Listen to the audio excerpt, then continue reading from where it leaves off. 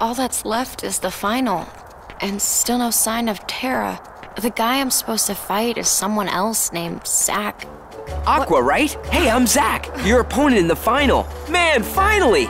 Once I beat you, I get to take on Tara. Tara? Why, I don't understand. Are you saying there's another match after the final? Uh-oh. Guess you didn't get the memo. Oh, Phil, would you tell her the rules? Fine. Here's how it is. The games are divided into 2 brackets. You got your East, you got your West. The winners from each bracket face off in a championship match. Now, right now, you are competing in the East, and we got no idea about the other side. For all we know, your boy Tara could be cruising through over in the West. Then I shouldn't be fighting matches here. I should be over there, looking for him. No, you, can't. It's not allowed. Athletes are expressly forbidden from watching matches in the other bracket. Did he just make that up? How should I know? All right, fine. Look, you gotta just stay and fight this match. The 2 athletes I entered defaulted before they made it to the top.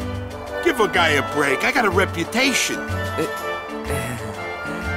Hey, do it for us too? All right, then. I'll finish what I started. You will? Oh, the gods are smiling on me today. I'll be waiting for you in the vestibule. Just tell me when you're ready to go. A match between Zach and Aqua? This I can't miss. Ixnay on the action way. You got training to complete.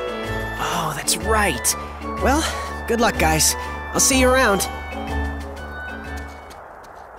Aqua, give it your best out there. You too. I am so fired up!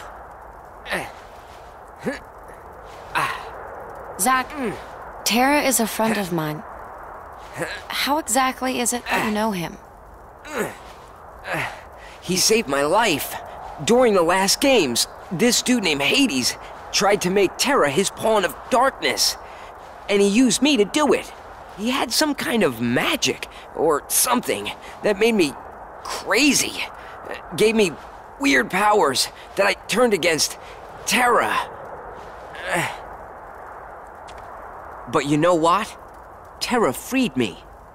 And he didn't need the darkness to do it. I had no idea. Well, that's enough with the drama. I guess I'll see you in the ring, huh? Tara.